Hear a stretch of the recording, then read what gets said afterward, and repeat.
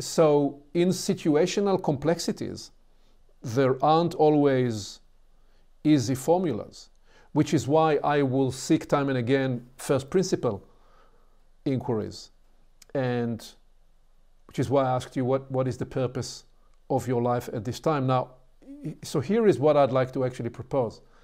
You started to talk about your applied life and the life in you. So may I propose a mental model that actually builds on what you started to paint, and we play with it, Jazz, just for a bit. Sure. I propose that we think of ourselves not as one life, but as three lives. What I would like to do is I'd like to bring the next slide, and you read what's on it in black, and if you want, you make a comment or disagree or agree or build it. So here we go. You are born with your life in you, tethered to the seed of your universal life. Your life in the world is the third life, to be created and fashioned as you grow by the choices you make. Mm-hmm. In other words, you show up here in this life with the beginning of the life in you. And I draw a line there because actually there are two lives inside that life. There is the automated life and the life of awareness and consciousness, which is why we call ourselves the sapient species. And I'm proposing that we consider that we show up in this life with a seed of a universal life. And then that the life, what you called applied life, made out of our experiences and choices and the places we go and the people we meet and the skills we build, and essentially the space we carve in the world, what we talked about as you have the right, because you're alive, to claim a space in the world, is that third life. And I'm proposing that we think about these as three in one. You are these three lives rather than one, and that in itself is a way to negotiate not just balance, but the sense of what is just and what is right. And also in your sense of how do you address truth at different levels and even fairness at different levels, that we look at this through these three lives. Here is the next part of the story. The world is an attractive theater of opportunities, luring us into its ways. It offers opportunities for learning, development, growth, happiness, joys, and pleasures, and so much more. We're tempted to allow the life in the world to take over and consume the whole of us, to the point where the life in you fades into the background and you completely forget about the universal life.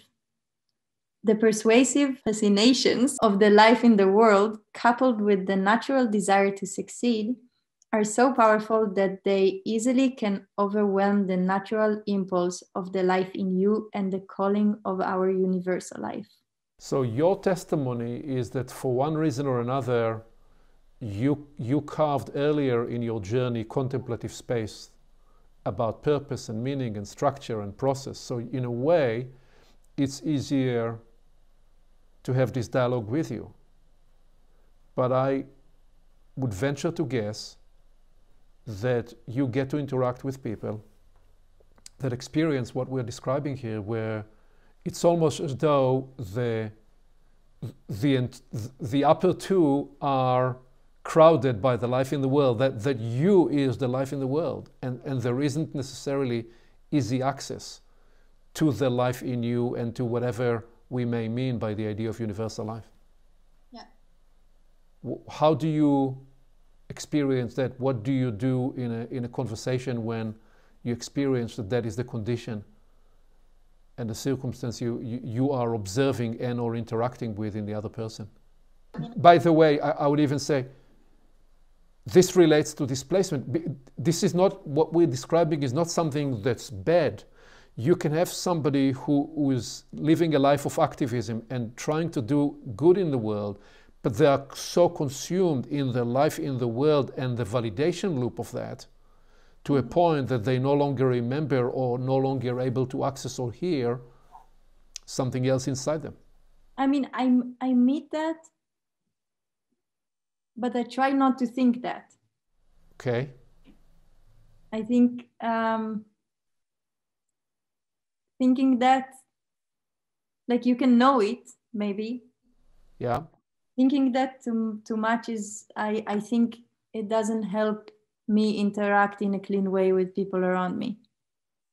Because then I'm already somehow positioning myself in a hierarchy of what kind of life people experience. Right. Coming back from a place of we don't know, and we don't want, and I don't want to judge or be in a place where I'm deciding based on intuition or some kind of knowing, deciding that, which is very it's a big thing to decide on a different person's life. What kind of life do they have?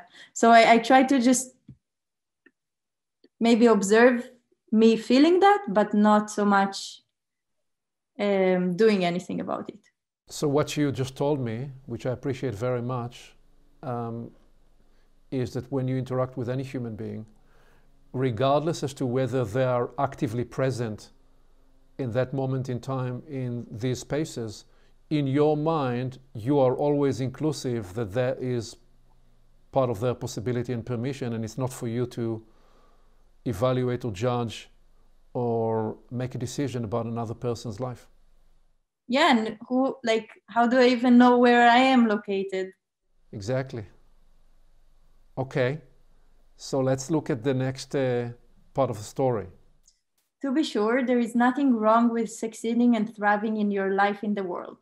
A natural impulse, it is in part what we each come to life for. However, rather than excluding our two higher lives, true success is in applying your life in the world as a learning pathway and development laboratory in which our work and the contributions we bring to our fellow humans help us foster and nurture the life in you and the universal life. In other words, we're trying to paint a scenario where the three lives in you, the babushka dolls inside you, those Russian dolls, the life in the world, the life in you, and the potential of a universal life, that they can nourish each other, they can offer each other support, they can teach each other, they can empower each other with skills. The proposal is that living a balanced whole life, whole person's life, is one where one is not consuming the others. By the way, I'm also not proposing the monastic premise. The monastic premise was I will go and live in a mountain, I will cut myself from life in the world, I will have no life in the world, I will only concentrate on the life in you and or the universal life. I'm not proposing that as a better path the other way around. Mm-hmm. The evidence is that living in the trenches, struggling with the day-to-day life, is the richest laboratory for universal life. That's the premise. Otherwise, why did we appear here in the first place? Yeah, I would maybe, I mean, I like the writing in general. I would maybe try to think of a different Please. Than higher. Because I have a higher is classification of order. And I think that somehow limits how we think about it, because maybe it's not as linear. Yeah. And this hierarchy, for me, it triggers something. I don't know exactly what, but I think, as you said, the babushka, so they are all there. They are all coming in different points. It can be in a day that you experience something of each one of these lives. and maybe it's not a scale or you know, that you need to climb, but it's just different access points that are somewhat open to you. Perhaps we're describing different level of and you see, I understand why, and by the way, in your question you use the term higher, which is why I mean, I'm used to this terminology, but I'm also mindful that like it's also in myself. I mean, I am using this terminology, but I'm also conflicted with it because it's a terminology of scales and levels, and then also what you brought before, it's kind of like how do I interact with people and how do I basically perceive them on this scale. And so let me name the friction first. First we name it, then we disarm it in part. Part of the friction is that we are in this postmodern world now where the journey of the last 60 years largely involved breaking out of the historical hierarchical structures. Yeah. And the reason we are sensitive to any hint or suggestion that one thing is higher or better than other is because the history of hierarchical structures is clearly revealing that often it was the culprit of an injurious set of circumstances. The problem occurs when, in the wish to do away with the dysfunctional or suppressive or domineering aspect of hierarchical structures, we say that we lose any capacity or any permission to reflect on anything through the and I'm not suggesting that's what you're doing, but I'm using the opportunity to elaborate what is the friction point, because somebody watching this, they could be ticked off by us using any formulation that has levels or terminologies that suggest that one thing is better than another. The problem being that if you say there are never levels, everything is at the same level of importance or at the same level of refinement or at the same stage, what you just did is you defined just another hierarchy, just a hierarchy where everything is at the same level. And you made that mental map of the world better or more important because you believe it's inclusive and the only one that's just. It's just another mental map of the world. Yeah. I agree, and I think we are, I mean, we can see it in many things. I don't think we need to go into that conversation right now, but